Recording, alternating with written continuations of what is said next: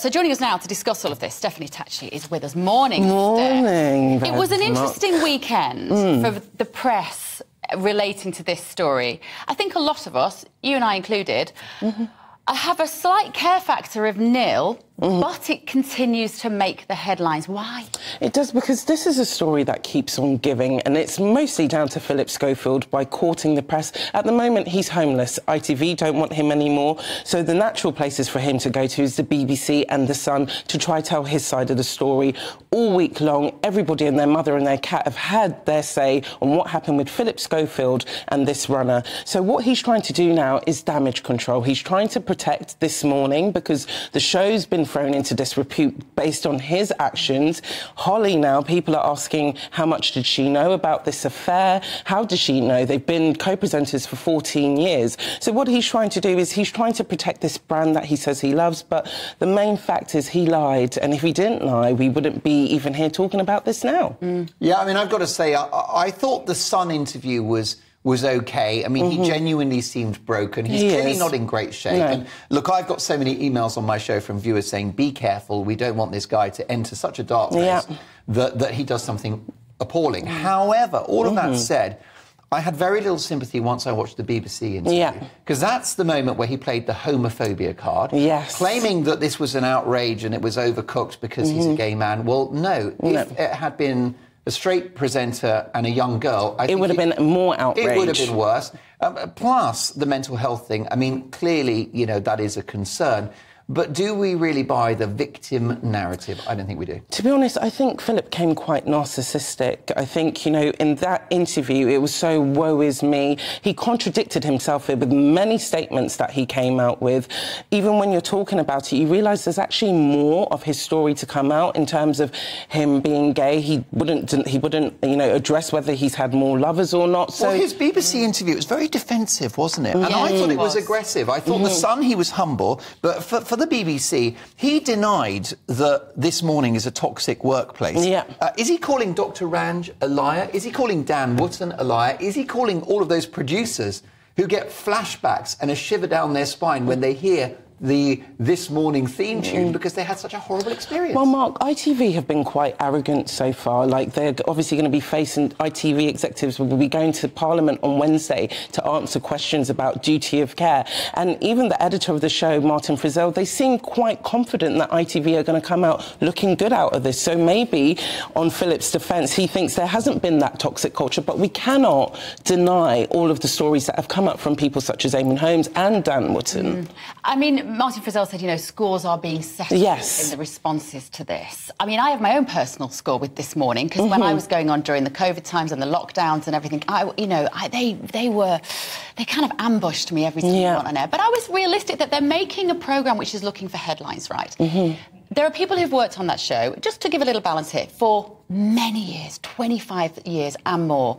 You know, some of the people behind the scenes, lovely individuals, and I wouldn't want this idea of a toxic programme to actually be about reflecting on them, because the people that I always work with were lovely. It always comes from the top, doesn't it? But cliquey, yes. Cliquey as presenters, absolutely.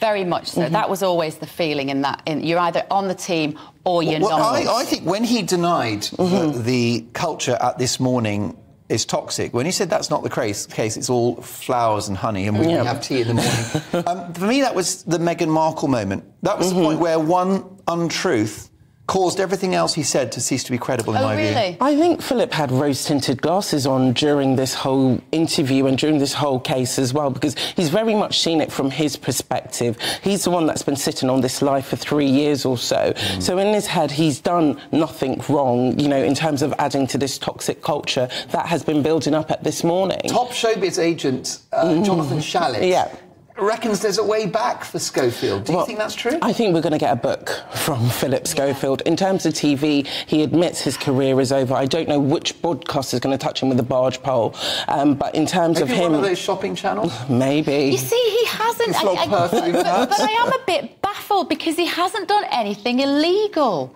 He hasn't done anything illegal. But it's the questions, Bev. It's the questions that are, you know, the questions of grooming, the questions of this unnamed runner.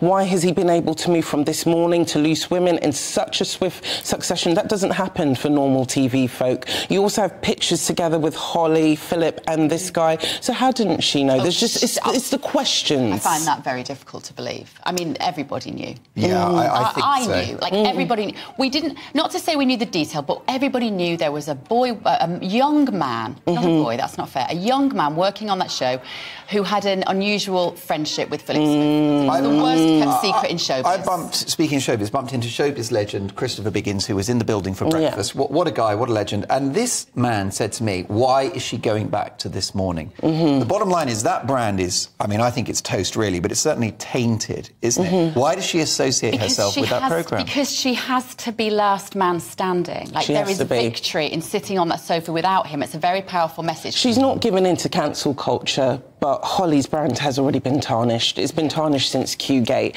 and this just adds more salt to the wound. If she steps down, it's her saying, actually, I've done something guilty, and I'm guilty by association. Right. I, for one, I have stopped buying her dresses, I've got to say. Oh, Mark, why? And the candles as well. I'm just going back to Gwyneth now. You know, it's funny because, of course, she has got this brand. People may not know this, but in the last few years, she set up this online brand like Gwyneth Paltrow's Goop, like the brand that Meghan Markle had, no one can remember the name of that one, before she married Harry. And actually, I quite like it. I've said this before, but I think in a way that's what's happened with Holly. She wants to move out from his shadow. She wants to do her own thing. She's got great management. Her husband is her manager, isn't he? Big TV executive. You know, it's a product and it's a business, and she's entrepreneurial, and I think she'll probably do all right from it. But I don't think she'll stay there very long. No, I think now it's out of Holly's hands, because during summer she won't be on the screens, and I think that's when the ITV bosses are really going to have to sit down and think, are we going to rebrand this show? Because I think now the show can't be the same, because now they're going to have to vet anyone who's coming on in case anyone wants to attack Holly or talk about the Phil thing. So it's not going to be business as usual, and it's going to take a while for viewers to get used to this new normal. ITV have already washed their hands of Phillip, got rid of pictures of him on the wall, so... Yeah, I mean, that happens every time I leave an organisation, including a few online radio stations. But the other interesting thing is ITV bosses being grilled by a House of Commons Select Committee. Dan Wootton, who's very much owned this story brilliantly alongside Eamon Holmes and others. He's suggesting that the ultra-woke boss, Carolyn McCall, should step down. What do you think? I think she should. I think this is going to be a very defining moment, not just for the ITV, but the whole of the media landscape in terms of duty of care. We don't want to be fostering this kind of industry where we're protecting Jimmy Saviles and co's for decades to come. Clearly, ITV missed the mark on many times with this Phillip Schofield case, and someone needs to pay for it. He's gone, but what's happening behind the scenes? OK.